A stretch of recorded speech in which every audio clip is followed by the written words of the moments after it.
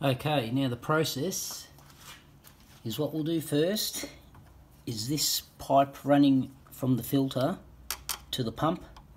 We just loosen that screw as much as we can. I've already pre-loosened that, so it should come off pretty easily, but be aware you will get fuel coming out. Okay, so you might want something to block it with, either a screwdriver or a bolt that should fit inside the actual connector there. Okay, so we'll just slide it off. Should come off easy enough. I've just got a silicone nozzle which I will use just to plug that hole. As you can see, the fuel popped out a bit there, but we'll just hold that up there to stop any further fuel coming out.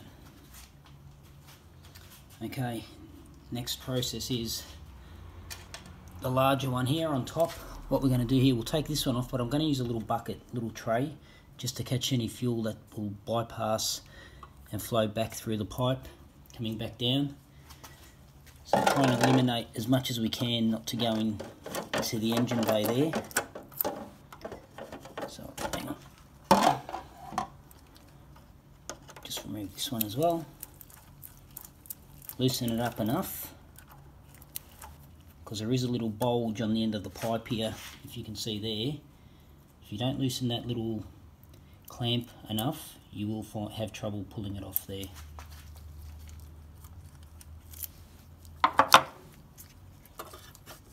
Slide that through that.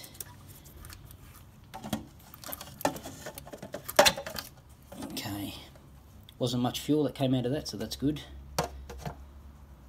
So we're good with that one.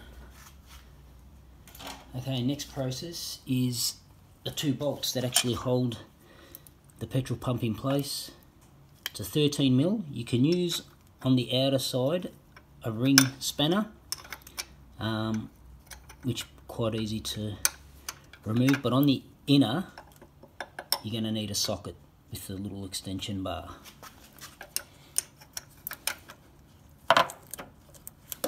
So they come off quite easy.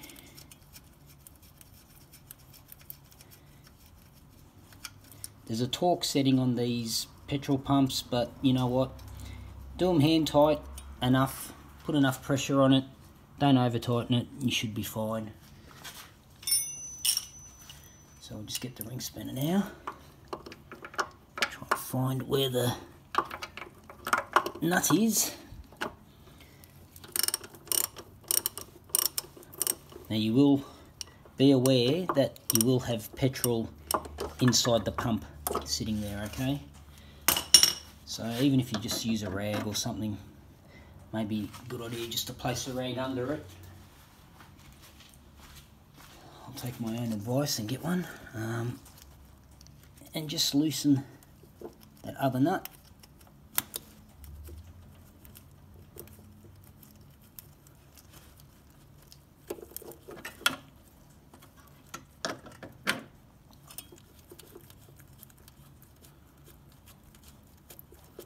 Any Joe Blow can change these, it is not hard.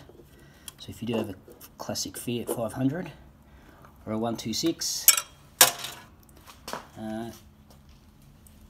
easy enough. And there you have it, one petrol pump removed. Yeah, it's pretty shot. I think on the way out, definitely wouldn't have as much pressure as what a new one would have.